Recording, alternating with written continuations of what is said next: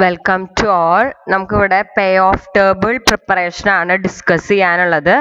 അതിനകത്ത് A small ink manufacturer produce a certain type of ink at a total average cost of ₹3 per bottle and sell at a price of 5 per bottle. അപ്പോൾ ഇതിനകത്ത് ഒരു ink പ്രൊഡ്യൂസറുടെ situation ആണ് പറയുന്നത്. അവിടെ എന്താണ്, ആ ink produce ചെയ്യാനുള്ള കോസ്റ്റ് 3ഉം അത് സെല്ല് ചെയ്താൽ കിട്ടുന്ന സെല്ലിംഗ് പ്രൈസ് 5 ആണ് ഒരു ബോട്ടിലിന്. The ink is produced over the weekend and is sold during the following week. According to the past experience, the weekly demand has never been less than 78 or greater than 80 bottle in this place. അതായത് ഒരു past experience വെച്ചിട്ട് ആ ഇങ്കിനുള്ള demand 78നും കുറയാറില്ല, 80നും കൂടാറില്ല. അതായത് 78 ഉണ്ടാവാം, 79 ഉണ്ടാവാം, 80 ഉണ്ടാവാം. അങ്ങനെ 3 situations ആണുള്ളത്. You are required to formulate the pay of table. Pay of table എന്ന് പറഞ്ഞാൽ നമുക്കറിയാം എന്താണ്, ഔട്ട്കം കാണിക്കുന്ന മെട്രിക്സ് ഫോർമാറ്റിലുള്ള ഒരു പ്രസന്റേഷൻ ആണ്. അതായത് പ്രോഫിറ്റ് അല്ലെങ്കിൽ ലോസ് നമ്മൾ ഇൻഡിക്കേറ്റ് ചെയ്യണതാണ്. അപ്പൊ ഇവിടെ സിറ്റുവേഷൻ എന്തൊക്കെയാണ്? സ്റ്റേറ്റ് ഓഫ് നേച്ചർ എന്ന് പറയുമ്പോൾ നമുക്കറിയാം, അതിൽ തന്നെ കൃത്യമായിട്ട് പറഞ്ഞു ഡിമാൻഡ് ഒന്നില്ലെങ്കിൽ 78 അല്ലെങ്കിൽ 80ന് കൂടാറില്ല. അതിന്റെ അർത്ഥം എന്താണ്? Not less than 78 and not greater than 80 എന്ന് പറഞ്ഞാൽ 78 ആവാം, 79 ആവാം, 80 ആവാം. S1 അതായത് സ്റ്റേറ്റ് ഓഫ് നേച്ചേഴ്സ് എന്ന് പറയുന്നത് 78 യൂണിറ്റിന് ഡിമാൻഡ് ഉണ്ടാവാം, 79 യൂണിറ്റിന് ഡിമാൻഡ് ഉണ്ടാവാം, 80 യൂണിറ്റിന് ഡിമാൻഡ് ഉണ്ടാവാം. ഇവിടെ പ്രത്യേകിച്ച് അൾട്ടർനേറ്റീവ് കോഴ്സ് ഓഫ് ആക്ഷൻ എന്ന് പറഞ്ഞ ക്വസ്റ്റ്യനിൽ തന്നിട്ടില്ല. പക്ഷെ നമുക്ക് എന്നാലും ഇങ്ങനെ ഒരു സിറ്റുവേഷനിൽ നമുക്ക് എന്തൊക്കെ സ്ട്രാറ്റജീസ് അസ്യൂം ചെയ്യാം? 78 എണ്ണം വിൽക്കാം, 79 എണ്ണം വിൽക്കാം, 80 എണ്ണം വിൽക്കാം. അതായത് 78 എണ്ണത്തിന് ഡിമാൻഡ് ഉണ്ടാവുമ്പോൾ നമുക്ക് എന്ത് ചെയ്യാം? നമ്മുടെ പ്രൊഡക്ഷൻ അല്ലെങ്കിൽ എന്താണ് പ്രൊഡക്ഷൻ നമുക്ക് എത്താക്കാം, 78 എണ്ണം പ്രൊഡ്യൂസ് ചെയ്യാം, 71 എണ്ണം പ്രൊഡ്യൂസ് ചെയ്യാം, അല്ലെങ്കിൽ 80 എണ്ണം പ്രൊഡ്യൂസ് ചെയ്യാം. അതുപോലെ 79 എണ്ണത്തിന് ഡിമാൻഡ് ഉള്ളപ്പോൾ നമുക്ക് എന്തൊക്കെ പ്രൊഡ്യൂസ് ചെയ്യാം? 79 എണ്ണം പ്രൊഡ്യൂസ് ചെയ്യാം, 80 എണ്ണം പ്രൊഡ്യൂസ് ചെയ്യാം. അതുപോലെ എന്താണ് നമ്മുടെ 80 എണ്ണത്തിന് ഡിമാൻഡ് ഉള്ളപ്പോഴോ നമുക്ക് എന്ത് ചെയ്യാം? 80 എണ്ണം പ്രൊഡ്യൂസ് ചെയ്യാം. അല്ലെങ്കിൽ എന്താണ് 79 എണ്ണം പ്രൊഡ്യൂസ് ചെയ്യാം. അപ്പൊ നമുക്ക് അങ്ങനെ അൾട്ടർനേറ്റീവ് കോഴ്സ് ഓഫ് ആക്ഷൻസ് ഉണ്ട്. അപ്പൊ നമുക്ക് എന്ത് ചെയ്താം? S1, S2, S3 അതാണ് സ്റ്റേറ്റ് ഓഫ് നേച്ചർ. അതായത് 78, 79, 80. അതുപോലെ തന്നെ A1, A2, A3 എന്ന് പറയുന്നത് എന്താണ്? 78, 79, 80. അപ്പൊ ആദ്യത്തെ സിറ്റുവേഷൻ എന്ന് പറയുന്നത് എന്താണ്? 78 എണ്ണത്തിനാണ് ഡിമാൻഡ്, നമ്മൾ 78 എണ്ണം പ്രൊഡ്യൂസ് ചെയ്യുന്നു. അപ്പൊ എങ്ങനെയാണ് പ്രോഫിറ്റ് കാണുക? സെല്ലിംഗ് കോസ്റ്റ് കുറയ്ക്കുക. അപ്പൊ 78 ഇൻറ്റു സെല്ലിംഗ് പ്രൈസ് എത്രയാണ്? 5 മൈനസ് എത്ര നമ്മൾ പ്രൊഡ്യൂസ് ചെയ്യണത്? 78 തന്നെ. 78 ഇൻറ്റു 3 അതായത് 390 മൈനസ് 234, 156. ഇനി അടുത്ത നമ്മുടെ സിറ്റുവേഷൻ ഏതാണ്? 78 എണ്ണത്തിനാണ് ഡിമാൻഡ്, പക്ഷെ നമ്മൾ എന്ത് ചെയ്തു? 79 എണ്ണം പ്രൊഡ്യൂസ് ചെയ്തു എന്ന് വിചാരിക്കുക. അങ്ങനെയാണെങ്കിൽ നമുക്ക് ഉണ്ടാകുന്ന പേ ഓഫ് എത്രയാണ്? 78 എണ്ണത്തിന് ഡിമാൻഡ് ഉള്ള കാരണം 78 എണ്ണേ വിറ്റ് പോവുള്ളൂ. അപ്പൊ 78 ഇൻറ്റു 5 മൈനസ് നമ്മളെ പ്രൊഡ്യൂസ് ചെയ്ത് പക്ഷെ എത്ര എണ്ണാണ്? 79 എണ്ണാണ്. അപ്പൊ അത്രയും കോസ്റ്റ് ഇൻകർ ചെയ്തു. അപ്പൊ 79 ഇൻറ്റു 3 അപ്പൊ 390 മൈനസ് 237, 153. അപ്പൊ അതവിടെ എഴുതി 153. ഇനി അടുത്തത് എന്താണ്? 78 എണ്ണം ഡിമാൻഡ്, A3 എന്ന് പറയുന്നത് 80 എണ്ണം പ്രൊഡ്യൂസ് ചെയ്തു.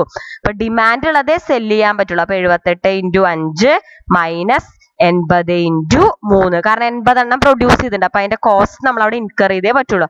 390 മൈനസ് 240, 150. ഇനി അടുത്ത സിറ്റുവേഷൻ എന്താണ്? 79 എണ്ണത്തിന് ഡിമാൻഡ് ഉണ്ട്, 78 എണ്ണേ സെല്ല് ചെയ്തുള്ളൂ. അപ്പൊ നമ്മൾ എന്ത് ചെയ്യും? 79 എണ്ണത്തിന് ഡിമാൻഡ് ഉണ്ട്. അപ്പൊ 79 ഇൻറ്റു 5 നമുക്ക് കിട്ടും മൈനസ് എത്ര എണ്ണം പ്രൊഡ്യൂസ് ചെയ്തു? 79 എണ്ണം തന്നെ പ്രൊഡ്യൂസ് ചെയ്തു. അപ്പൊ 79 ഇൻറ്റു 3 അപ്പൊ 395 മൈനസ് 237 എത്ര വന്നേ? ഇത് തെറ്റി എഴുതിയിരിക്കണതാണ്. 158 ആണ് കേട്ടോ ഇവിടെ ആൻസർ. പിന്നെ അടുത്ത സ്ട്രാറ്റജി എന്താണ്? 79 എണ്ണത്തിന് ഡിമാൻഡ് ഉണ്ട്, ഇവിടെ 79 എണ്ണത്തിന് ഡിമാൻഡ് ഉണ്ട്, 78 എണ്ണ നമ്മൾ പ്രൊഡ്യൂസ് ചെയ്തുള്ളൂ. അതാണല്ലോ ആദ്യ സ്ട്രാറ്റജി. ഇവിടെ 78 ആണ് കേട്ടോ. അപ്പൊ 79 എണ്ണത്തിന് ഡിമാൻഡ്, 78 എണ്ണത്തിനെ പ്രൊഡ്യൂസ് ചെയ്തിട്ടുള്ളൂ. അപ്പൊ നമ്മൾ 79 × 5 മൈനസ്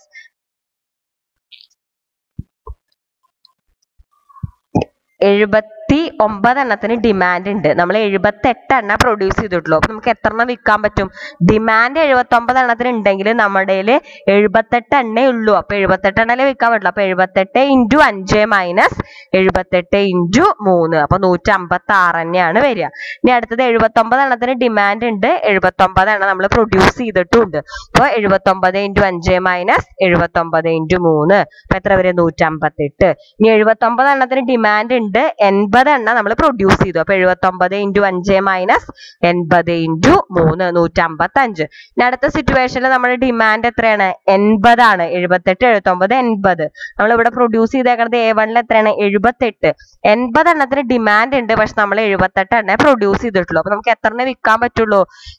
78 എണ്ണം പ്രൊഡ്യൂസ് ഉള്ളൂ. എത്ര ഡിമാൻഡ് ഉണ്ടെങ്കിൽ ഉള്ളതല്ലേ വിൽക്കാൻ പറ്റുള്ളൂ. അപ്പൊ 78 എണ്ണേ വിൽക്കാൻ പറ്റുള്ളൂ. അപ്പൊ 78 × 5 മൈനസ് 78 × 3, 156. ഇവിടെയാണെങ്കിലോ 80 എണ്ണത്തിന് ഡിമാൻഡ് ഉണ്ട്, 79 എണ്ണ പ്രൊഡ്യൂസ് ചെയ്തിട്ടുള്ളൂ. അപ്പൊ 79 × 5 മൈനസ് 79 × 3, അപ്പൊ 158. ഇവിടെ അതുപോലെ 80 എണ്ണത്തിന് ഡിമാൻഡ് ഉണ്ട്, 80 എണ്ണം പ്രൊഡ്യൂസ് ചെയ്തിട്ടുണ്ട്. അപ്പൊ 80 × 5 മൈനസ് 80 × 3, 160. അപ്പൊ നിങ്ങൾ ഇവിടെ എഴുതുമ്പോ S1, S2, S3യുടെ അടുത്ത് ഇവിടെ 78, 79, 80, 78, 79, 80 എന്ന് എഴുതാം. അപ്പൊ നമുക്കത് കാൽക്കുലേറ്റ് ചെയ്യാനായിട്ട് എളുപ്പമുണ്ടാവും. ഇങ്ങനെ വന്നാൽ നമ്മൾ പ്രോഫിറ്റ് കണ്ടുപിടിച്ചാൽ മതി. അതായത് എത്ര എണ്ണം സെല്ല് ചെയ്യാൻ പറ്റുമോ. കൂടുതൽ ഡിമാൻഡ് ഉണ്ടെങ്കിലും പ്രൊഡ്യൂസ് ചെയ്ത അത്രയും നമുക്ക് സെല്ല് ചെയ്യാനായിട്ട് പറ്റുള്ളൂ. അതുപോലെ കൂടുതൽ ഡിമാൻഡ് കുറവ് ഡിമാൻഡ് ആണ് ഉള്ളെങ്കിൽ മാക്സിമം ഡിമാൻഡ് ഉള്ളതേ നമുക്ക് സെല്ല് ചെയ്യാനായിട്ട് പറ്റുള്ളൂ. ഇനി അടുത്ത് നമുക്ക് ഡിസ്കസ് ചെയ്യാനുള്ള ഒരു ഡിസിഷൻ ട്രീ ആണ്. ഡിസിഷൻ ട്രീ എന്ന് പറഞ്ഞാൽ ആക്ച്വലി ഒരു പെർട്ടിക്കുലർ ഡിസിഷൻ പ്രോബ്ലം സീക്വൻഷ്യൽ ആയിട്ട് റെപ്രസെന്റ് ചെയ്യാനായിട്ട് നമ്മൾ യൂസ് ചെയ്യുന്ന ഒരു ടൂൾ ആണ് എന്ത്? ഡിസിഷൻ തിയറി എന്ന് പറയുന്നത്. ഇതിനകത്ത് നമ്മൾ alternative course of ആക്ഷൻസും state of നേച്ചറും അതിന്റെ ഔട്ട്കം ഒക്കെയാണ് റെപ്രസെന്റ് ചെയ്യുക. ഇവിടെ കണ്ടോ, ഈ A1, A2, A3 എന്ന് പറയുന്നത് സ്ട്രാറ്റജീസ് ആണ്, അല്ലെങ്കിൽ സംബന്ധിച്ച എന്താണ്? പ്രോബ്ലംസ് ആണ്. ഇനി E1, E2 എന്ന് പറഞ്ഞാൽ അത് റിലേറ്റ് ചെയ്തിട്ടുള്ള സൊല്യൂഷൻസ് ആണ്, അതായത് ഇവന്റ്സ് ആണ്. O1, O12 എന്ന് പറയുന്നത് അതിന്റെ ഔട്ട്കം ആണ്. അതെങ്ങനെ പ്രിപ്പയർ ചെയ്യാന്ന് ജസ്റ്റ് നിങ്ങൾക്ക് ഒരു എക്സാമ്പിൾ ആണ് ഈ ടെക്സ്റ്റിനകത്തുള്ളൂ. ജസ്റ്റ് ഒന്ന് നോക്കാം. There is 40% chance that a patient admitted to the hospital is suffering from cancer. അപ്പൊ അവിടെ പ്രോബ്ലം എന്താണ്? അഡ്മിറ്റ് ചെയ്ത പേഷ്യന്റിന് ക്യാൻസർ ഉണ്ടാവാം, ക്യാൻസർ ഉണ്ടാവാതിരിക്കാം. ക്യാൻസർ ഉണ്ടാവാനുള്ള സാധ്യത എത്രയെന്ന് പറഞ്ഞിട്ട് 40%. അപ്പൊ ക്യാൻസർ ഉണ്ടാവാതിരിക്കാനുള്ള സാധ്യത എത്രയായിരിക്കും? 60%. A doctor has to decide whether a serious operation should be performed or not. അപ്പൊ നമ്മുടെ ഓൾട്ടർനേറ്റീവ്സ് എന്താണ്? ഓപ്പറേഷൻ ചെയ്യണോ ചെയ്യണ്ടേ എന്നാണ്. If the patient is suffering from cancer, പേഷ്യന്റിന് cancer ഉണ്ടെങ്കിൽ and the serious operation is performed, cancer ഉള്ള പേഷ്യന്റിന് serious operation perform ചെയ്ത chance that he will recover, അയാൾ റിക്കവർ ചെയ്യാനുള്ള സാധ്യത 70. അതർവൈസ് അതായത് ഡൈ ചെയ്യാനുള്ള സാധ്യത 35. അതായത് ഔട്ട്കം എന്ന് പറയുന്നത് റിക്കവറിയും ഡൈയുമാണ്. On the other hand, if the patient is suffering from cancer, അതായത് അയാൾക്ക് ക്യാൻസർ ഉണ്ട്, സീരിയസ് ഓപ്പറേഷൻ പെർഫോം ചെയ്താൽ അയാൾ റിക്കവർ ചെയ്യാനുള്ള സാധ്യത 20%, അല്ലാത്തത് എന്ന് പറയുന്നത് എന്താണ്? 100%. Assume that recovering and death are the only possible result. രണ്ടേ റിസൾട്ടുകൾ, ഒന്നില്ലെങ്കിൽ റിക്കവറി അല്ലെങ്കിൽ dye. Construct and appropriate decision tree. What decision should the doctor? അപ്പൊ ഡോക്ടർ എന്ത് ഡിസിഷൻ ആണ് എടുക്കേണ്ടത്? ഡിസിഷൻ എന്ന് പറഞ്ഞാൽ ഓപ്പറേഷൻ ചെയ്യണോ ചെയ്യണ്ടേ എന്നാണ്. അതായത് റിക്കവറിക്ക് സാധ്യതയുള്ള കേസാണ് നമ്മൾ ഡിസിഷൻ ആയിട്ട് എടുക്കുക. അപ്പം ഇവിടെ രണ്ട് സിറ്റുവേഷൻ ആണുള്ളത്. എന്താണ്? അഡ്മിറ്റ് ആവുന്ന പേഷ്യന്റിന് ക്യാൻസർ ഉണ്ടാവാം, ക്യാൻസർ ഉണ്ടാവാതിരിക്കാം. അപ്പൊ അത് നമ്മൾ ആദ്യം എഴുതും. ക്യാൻസർ ഉണ്ടാവാം, ക്യാൻസർ ഉണ്ടാവാതിരിക്കാം. നമ്മുടെ സ്ട്രാറ്റജി എന്താണ്?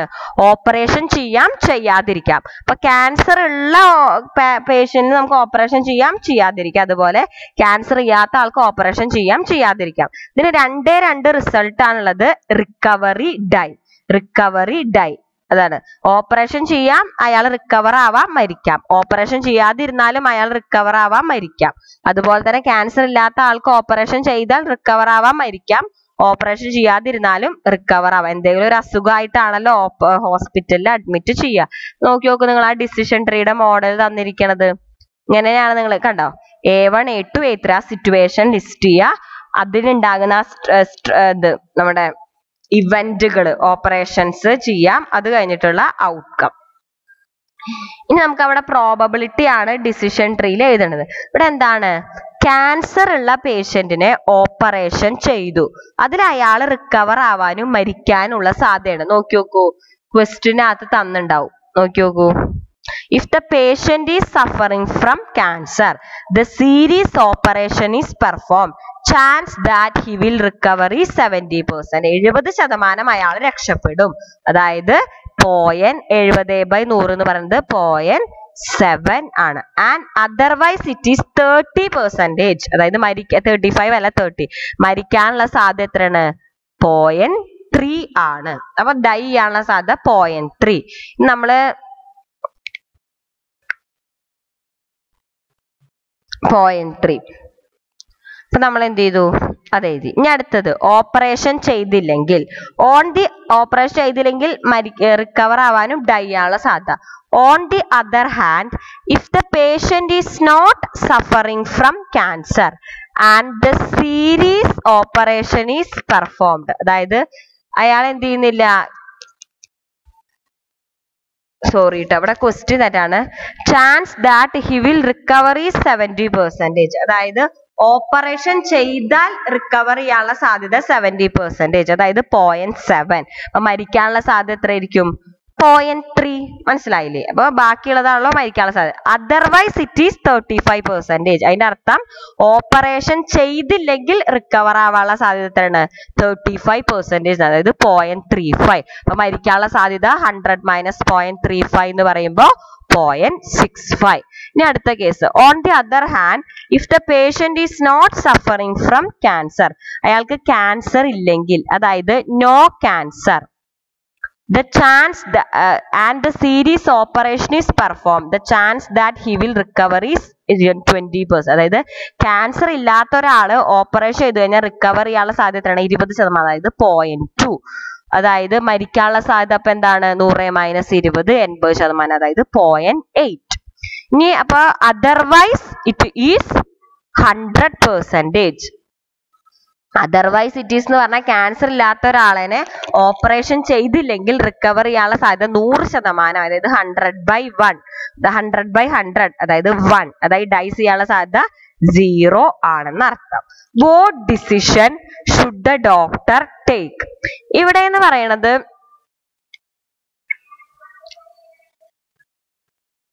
ഇതാണ്. What decision should the doctor take. അപ്പൊ ഇവിടെ നമ്മൾ ആദ്യം കാണേണ്ടത് എന്താണ് ചെയ്യേണ്ടത് എന്നുള്ള കാര്യം.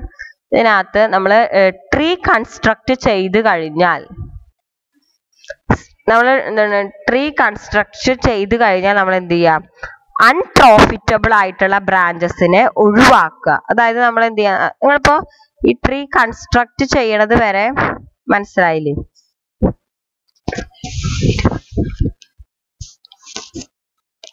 ഇനി നമുക്ക് ക്വസ്റ്റ്യനകത്ത് ട്രീ കൺസ്ട്രക്ട് ചെയ്യണത് വരെ വി ഗെറ്റ്. ഇനി നമുക്ക് ഈ ഫിഗറുകൾ ഇവിടെ എഴുതിയിരിക്കുന്ന ഔട്ട്കം ഫിഗറുകൾ എങ്ങനെ വന്നു എന്നാണ് അറിയേണ്ടത്. അതായത് നമുക്ക് അടുത്ത ക്ലാസ്സിൽ ഡിസ്കസ് ചെയ്യാം. അതൊന്നും ഒരു ഡൗട്ട് വന്നു. അപ്പോൾ ഇത് കൺസ്ട്രക്ട് ചെയ്യാനുള്ളത് വരെ നിങ്ങൾ പഠിക്കുക കേട്ടോ. Thank you.